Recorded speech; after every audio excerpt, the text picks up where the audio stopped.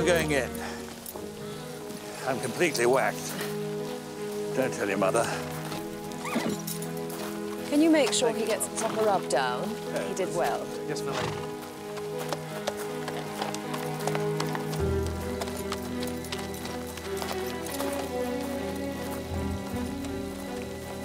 Who are you? Rita Bevan. Don't you know me, Lady Mary, because I know you? No, I do not know you. And I suppose you've forgotten the Grand Hotel in Liverpool too, me lady. And the night you spent there with Viscount Gillingham. I was a chambermaid. But I suppose we're invisible to people like you. This is all nonsense. You've no proof. Don't be silly. You don't know what I've got.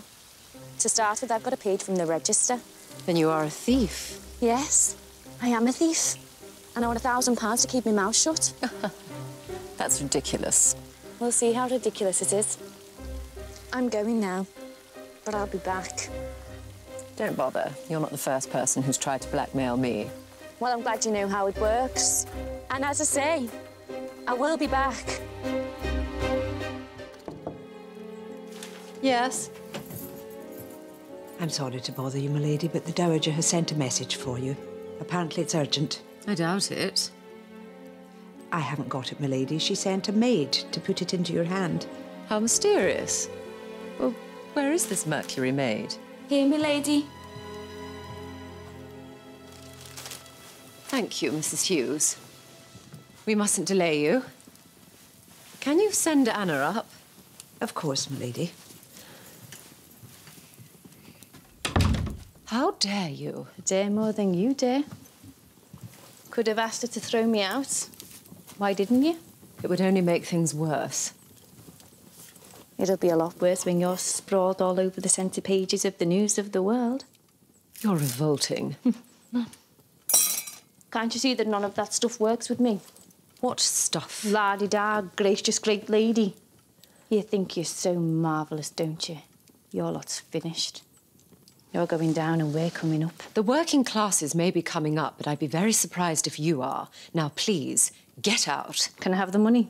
No, you'd only come back for more. Suppose I gave you my word.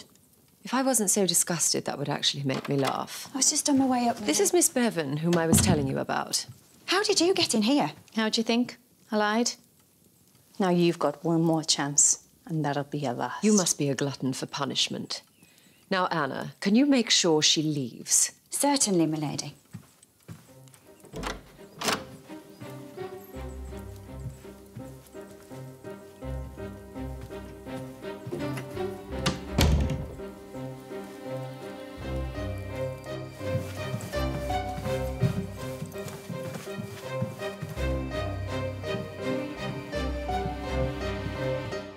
Have you decided what to do if that Miss Bevan returns?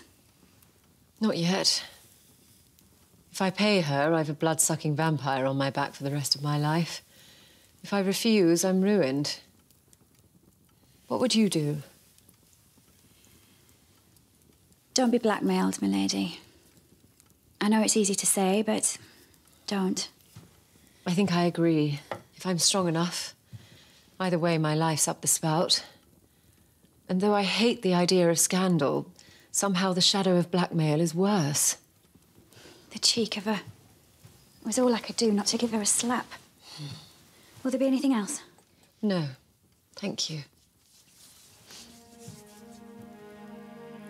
We may have our problems, the both of us, but we'll get through them.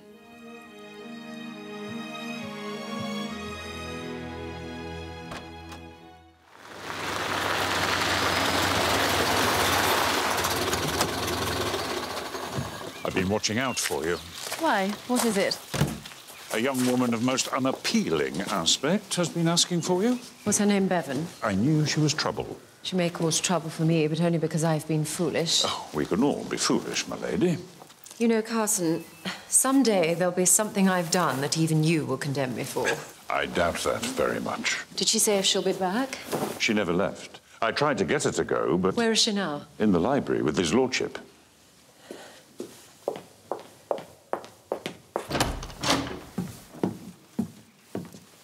Papa, I don't know what this person has told you. Only the truth. But I hope you're not giving her any money. Not on my account. Take it and go. And remember, one word. Aren't you the lucky one? Then I suppose you always are.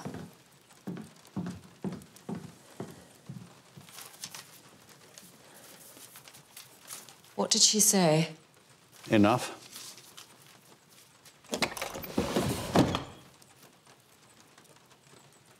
I find I'm most disappointed in Tony Gillingham. Don't be. He wanted us to get married. Our week in sin was just part of his plan to persuade me. Then why did you say no? Because when it came to it, he wasn't right.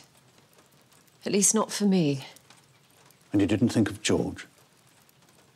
Of course I did. I thought of all of you. I just needed to be sure. I suppose you were a widow after all and not a Deb in her first season.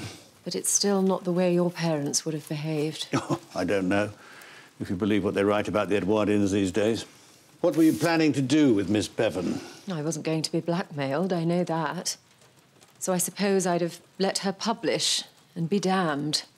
Rather tough on Tony and Mabel. Anyway, I'll telephone the bank in the morning and return your £1,000. I gave her £50, and here's her signed confession to blackmail. How did you manage that? I told her that she could either have £50 on condition of signing or leave with nothing and be reported to the police. But how do you know she won't be back? I said if anything were published or if we ever see her face again, I'd use it and she'd be prosecuted. I'm impressed. My darling papa transformed into Machiavelli at a touch. Will wonders never cease? Is that a compliment? You're still out of pocket 50 quid. I must repay it. No need. It was money well spent. Why? To learn that my eldest child is a child no more and quite tough enough to run this estate. Indeed, she could clearly run the kingdom, should she be called upon to do so. Well, I hope you mean that. I do. And I'm more interested than ever to see who, in the future, does come up to your exacting standards. Maybe no one. I'd rather be alone than with the wrong man. Who was that young woman I saw leaving? Someone after money, usual thing. Did you give her any? Some. It was quite a good cause. See, Edith telephoned. Yes, she'll be home for dinner. Wonder if she wants to come to Mallerton tomorrow. Maybe we should all go. The fall of the House of Usher. We mustn't crow. We may be next.